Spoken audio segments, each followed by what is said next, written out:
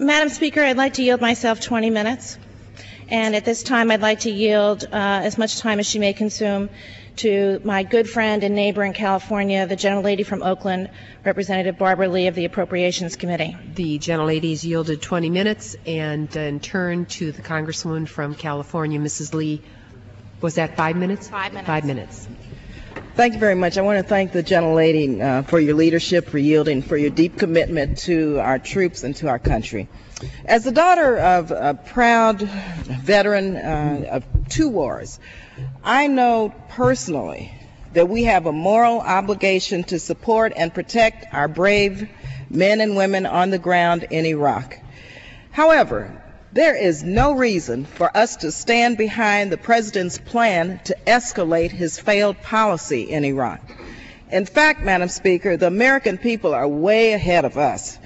A USA Today Gallup poll released just today shows that 60% oppose this escalation.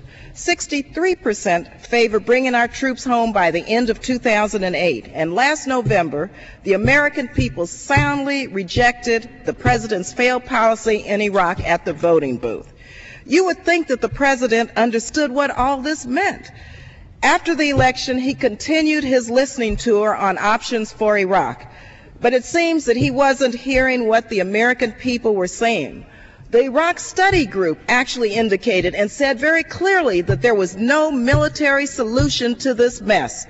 And rather than heed the call of military experts, advisors, and the American people, the President offered an even worse plan: put more troops in harm's way in Iraq.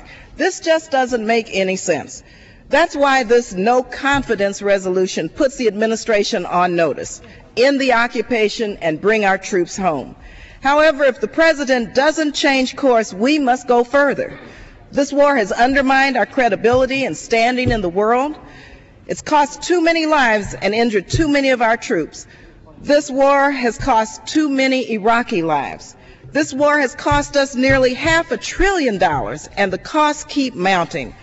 The chaos in Iraq that the President set in motion has further destabilized an already precarious balance in the Middle East.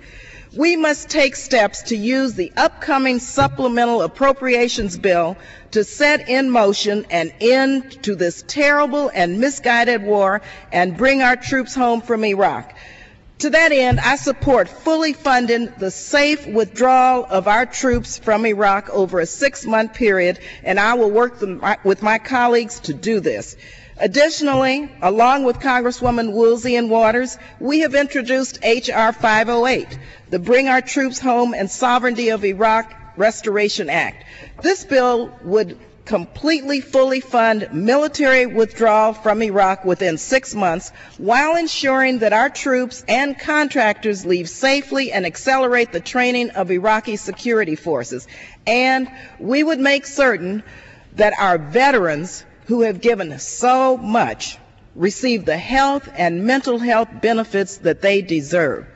Our bill would remove the specter of an endless, and that's what this is right now, it's an endless occupation, by preventing the establishment of permanent military bases.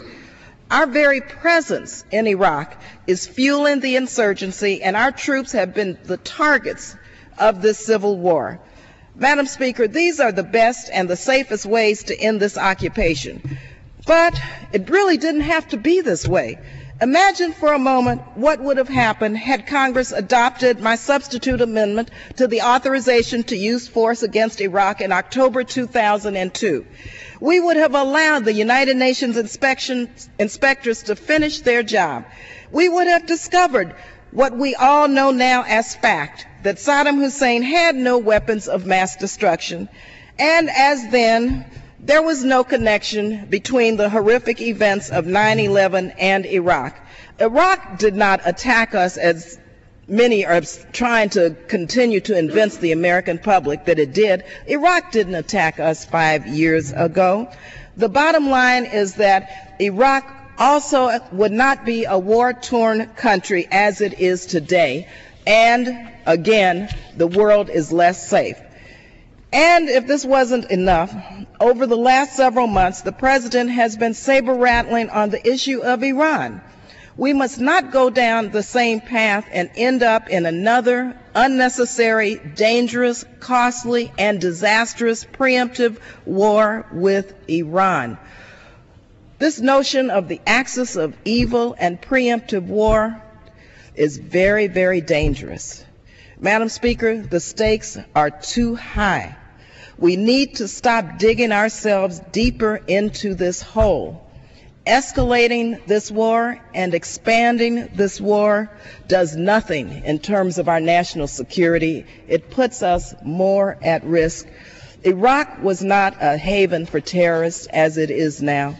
Again, Iraq, Saddam Hussein, and Al-Qaeda, there was no connection, and we have to dispel that notion so the American people know the truth.